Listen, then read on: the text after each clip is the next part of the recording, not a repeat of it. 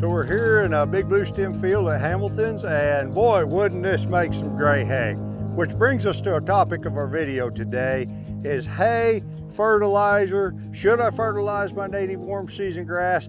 Well, there's a lot of information out there, but we kind of had to figure it out for ourselves. So we did some experiments we'd be excited to show you. So come along, we'll see what we did. First, we're going to start with the boring science part. Colt's the exciting one in the story. He's going to show us what's out here in the field, but I'm going to do the boring science part. So, off with the boring science. pH, nitrogen, phosphorus, potassium. Is there a benefit to putting these on from what the science says? And again, we're going to go look at it in the field. We did our own experiment, but what does the science say? So pH, there is rumor that a pH of 4.0 is not too low for native warm season grasses. I mean, a lemon is lower than that, but 4.0 is pretty low pH. And so 4.0, no problem. Okay, let's move on. Nitrogen. The science about the nitrogen in the plant, in native warm season grasses, says these plants are very efficient with the nitrogen that they have. They don't need much. Now that doesn't mean they're poor quality. We can get 2 pounds of average daily gain on a growing animal through the summertime. So really high quality forage, but they just don't need much nitrogen. They're very efficient with what they get. And part of the story there is actually some of the native warm season grasses have the ability, like a legume, to work with the bacteria to fix nitrogen. So that's Eastern Gamagrass and Switchgrass. That's part of the story. Part of the story is these warm season grasses take that nitrogen back down into the root system during the winter. So this doesn't carry much nitrogen in the winter, and the plant can use that nitrogen next year. And then part of it is the recycling story. What nitrogen is tied up in these leaves come winter and they're all brown will be recycled by the microbes and available for other plants to take up. So science says sometimes there's a response to nitrogen fertilizer. Sometimes there's not a response. Some people put on 60 to 100 pounds of nitrogen fertilizer a year. And when you're haying, always when you're haying, I don't know of anybody that recommends not replacing what you're taking off, either with fertilizer or by bringing the manure back onto the field. Okay, that's nitrogen. Phosphorus. These grasses have a secret weapon when it comes to phosphorus. And that secret weapon is the mycorrhizal fungi. So first off, they're very efficient with phosphorus, just like they are nitrogen. But that mycorrhizal fungi is a fungus that comes and attaches to the roots of the grass. And basically the plant offers it some food. Hey, Mr. Fungus, if I give you some food, will you go out and get the phosphorus for me and bring it back to me? And so they strike up a deal, and that's what happens with these native warm season grasses. So phosphorus, not much response in the science literature to phosphorus fertility. What about potassium? Again, very efficient, not much response in the literature. And so that's all just boiling it up to say, in the science, some people put on a little bit of nitrogen, some people don't. And this is on a not hayed situation. Just, out here, like the bison would have seen it. There was no fertilizer buggy following the bison around. And that's what the science really shows us. I guess we could boil it down to that. So with that, let's go look at the field. And I want to give you a spoiler alert. There's going to be some of it that matters on the fertility and some of it doesn't. And so we're going to go look at what we saw and share that with you today.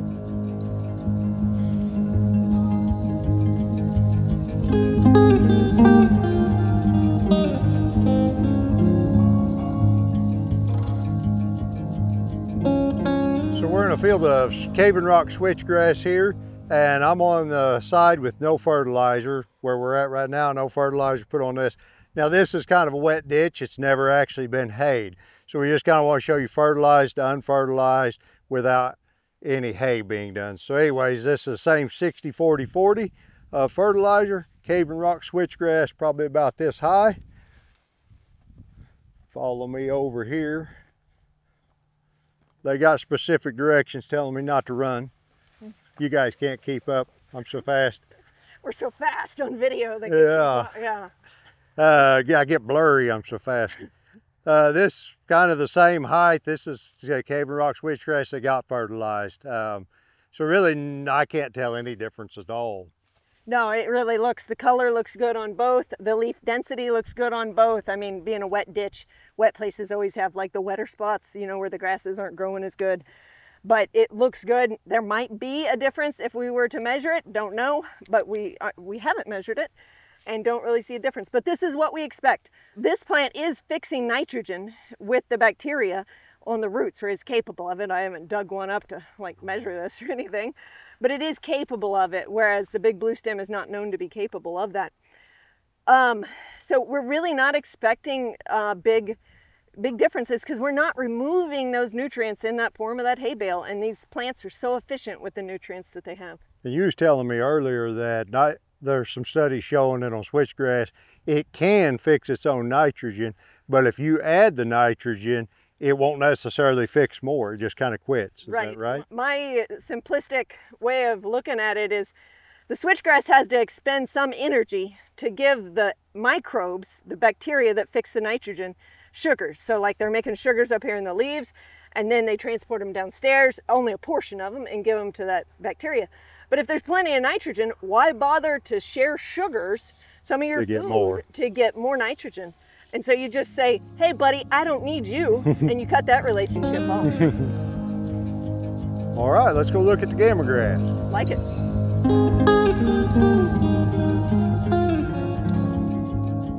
We're in Eastern Gamagrass field here.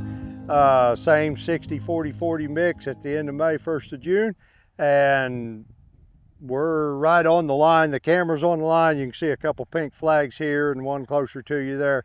That is the line, and we was looking, maybe we could see a slight color difference, but basically if I take the flags out, neither one of us could probably put them back where we originally had them. So that's kind of, we're not seeing a lot of effect. Yeah, be fun to measure it, but we didn't, and we didn't plan to, and we're probably not gonna. But you know, in reality, if you can't see the difference to some degree, how much difference is it making? I don't know. You can measure it on your place and see what happens, because it might make a 20% difference, and maybe that's enough, you know, to actually be worth fertilizing for. But this is a little bit of a surprise to us. Of all the ones that, like, this was the biggest surprise, and that's for two reasons. One, we're haying it, so we're moving nutrients. We do not bring the manure back. We're moving nutrients from here, and that is, you know, basically we're mining the soil. So we saw that with the Big Bluestem. Now, I would still recommend that if you're haying consistently, even like down here, and we need to get this decided and do some thinking about it and talking about it, but I would think we would still want to be fertilizing it when we're haying consistently, even though we're not seeing a big difference. Another little point I would throw in is we should probably adjust the pH. Make sure, do a soil test, know what the pH is, because nutrients become more available when your pH is higher. The grass doesn't seem to care, but the nutrients and their interaction with the soil chemistry does care. Okay. I think like you said earlier though, the best thing you can do is some samples on your own farm. That's why we're doing these. If we can't find a difference, then let's not do it. Let's keep doing some testing and sampling as we go, but until we see a significant return, let's not throw money at that anymore. Yep. So. Yep. The other reason, so two reasons that we expected a difference. One was we're mining the soils here with the hay. The second reason that we expected a difference is because Eastern Gamagrass has been shown to react more to fertility, to respond more to it, give you more yield. And like it will take on more nitrogen and do more with that growth than a Big Bluestem plant under the same circumstances. And so we really expected, of all the things, the Gamagrass to really respond, and actually we saw more response than the Big Bluestem. Part of it could be too, like the seed heads out here, Gamagrass throws its seed heads up earlier. Should probably be cut a little earlier to optimize quality. Probably around the 1st of May. Yeah, depending on where you're at, north and south. Or sorry, not 1st of May, end of May. End of May. 1st of June. But, and that'll change as you move. If you're in Minnesota or Georgia, that changes significantly. But we're right in the middle. We're right, there you go. So the Gamagrass seed heads are up, and makes it a little harder to see. Like the Big Bluestem's all just leaf, and it's a little easier to see that, I think, than it would be if there is a difference out here. some of the other people that we know that do some Gamagrass have really seen responses to it. So it's a little curious, why aren't we getting that here? Or is it just so that we can't see it right now? One thing on my end is just going through my mind as managing these fields is timing. Maybe I was a little late putting my fertilizer on for Gamagrass compared to Big Blue, which matures slower. So some different things. We've had kind of a funny spring where it's been really, really cool and wet. So maybe that held it back. We'll see. Gamagrass doesn't really, it needs the heat. It needs the heat. Warm seasons, oh, the warm season grasses, we've been really cool, and it's turned off hot about the last 5 days, and I'd say we're growing 2 inches of blades a day right now. It's really impressive. Yeah. But when Gamagrass was doing its growth earlier in the season, we weren't getting that hot growth. And so if we would have hayed it earlier and done the fertilizer experiment, I wonder what we would see then, because now it would be more vegetative. We would have cut the reproductive parts off, mowed them down with our hay bale. They wouldn't have been showing, so they wouldn't have been the stemmy thing that we have now. But then that regrowth would be ready to hay. I don't know if quite ready again, but nearing ready to hay again. Maybe we'd really see that difference then. I don't know. I don't know either.